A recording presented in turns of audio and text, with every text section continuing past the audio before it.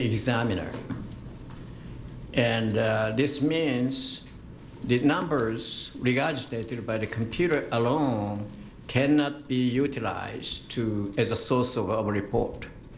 The examiner will be conducting his examination independently from computers, because human can extract some features that the computers cannot, and vice versa. So always those two components are moving together. It's called automated speaker recognition with human in the loop. That's another term. You always have a trained examiner listening, in other words. That is correct. And your examiners are trained in the various methodologies available for speaker recognition. That is correct. The computer cannot really assess whether input and voices are produced under influence of alcohol, or computer cannot tell right now whether a person was happy, sad, or voice was produced under abnormal duress. So to detect all of those, we have to depend upon the trained examiners.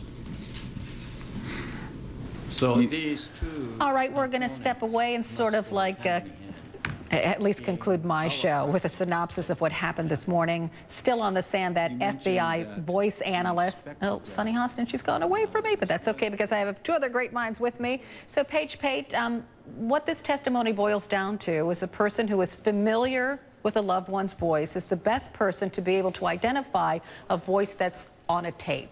That's right, and that's pretty much common sense. I don't know that we needed an expert to tell the jury that. I think they probably figured that out on their own. The one point the defense was able to make with this witness is that if you know the person whose voice it is, you may have some bias. Oh, yeah, it sounds like him, and then be positive that it is him. So there's some bias, but it's mostly, it's going to be up to the person that knows the guy. Well, because you would think that when the defense has their turn to call their witnesses, they're going to put a family member, maybe George Zimmerman's wife, on the stand, who will say, that's my husband's voice screaming on that tape. And they actually mentioned that in the opening statement. There was a claim I thought was kind of far-fetched that he said there was an uncle who heard the tape on television in another room and recognized Zimmerman. But again, I agree. I don't see why you needed 2 hours to tell me water is wet. This doesn't make much sense to me. Well, I think Sunny Hostin had a good point when she talked about the defense attorney, Don West. He likes to be very, very thorough.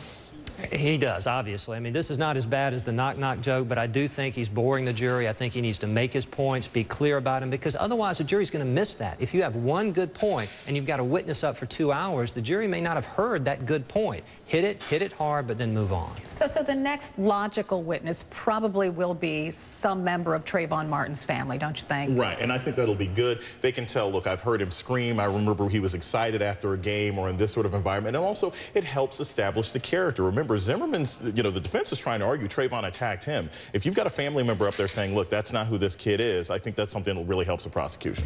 Something curious about in listening to the 911 call, and we've all heard it a million times, but the screaming stops immediately after the gunshot. As a defense attorney, what does that tell you, Paige? Well, I think it's going to be difficult for George Zimmerman to say he was screaming and then all of a sudden shot Trayvon Martin. I think it's much more likely to conclude, again, using common sense, and jurors do that, that the person who was shot was the one that was screaming right up until they were shot. Yeah, because you'd think, after you shoot someone, your adrenaline would be going like mad, and you would continue to say something or scream something or... Well, most definitely. You've just killed someone, or at least you just shot someone. You don't even know if they're dead. You would continue screaming, get this body off of me, oh my goodness. That's always been something that the defense is going to have difficulty with. Why would George Zimmerman stop screaming after shooting as opposed to Trayvon if he just got shot? And will the prosecution get into that, you think? I think so. If not now during the witnesses, they'll certainly use that in closing argument, and they'll make that argument. And that's what you do as a prosecutor. You can't really argue your case so much through the witnesses. You lay the foundation, you get out the points you hope to make, and then try to tie it all up in closing arguments. Yeah, so again, we were all surprised because we thought one of the detectives would take the stand, but he may during the morning. We just don't know. But I think you're right, Jason. It's more likely that a family member of Trayvon Martin's will take the stand, but we'll see. We'll see, because hopefully this witness is just about wrapped up on both sides. We don't know. Thank you for joining me today. I'm Carol Costello. Newsroom continues after a break.